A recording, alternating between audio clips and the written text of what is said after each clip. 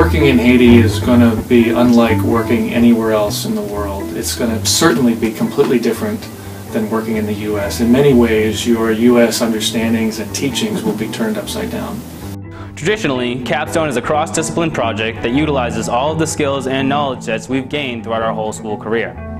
The alternative Capstone builds on this, taking us out of the classroom and allowing us as students to grow our skills in the challenging environments of developing worlds. In this case, we're going to Haiti.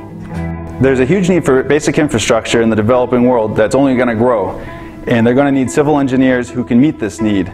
So what the alternative Capstone does is it gives us the skills we need to go out and work in these environments by giving us experience, working with people in the communities, getting out into the field, and working under a professional engineer. Well, my name's Craig Miller. I'm a civil engineer. I graduated from the university in 1989, and I've been sitting on the board of advisors for the civil engineering department for the last, I think, almost 10 years.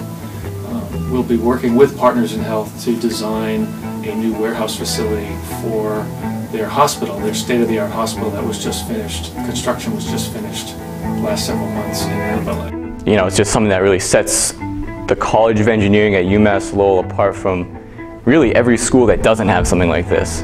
In order to reach our goal and establish this program in the University of Massachusetts Lowell Engineering Department, we need your support. With your investment, we are going to make all this possible. So we invite you to the website below and show your interest. Thank you so much for your generosity, and we're looking forward to show you our results.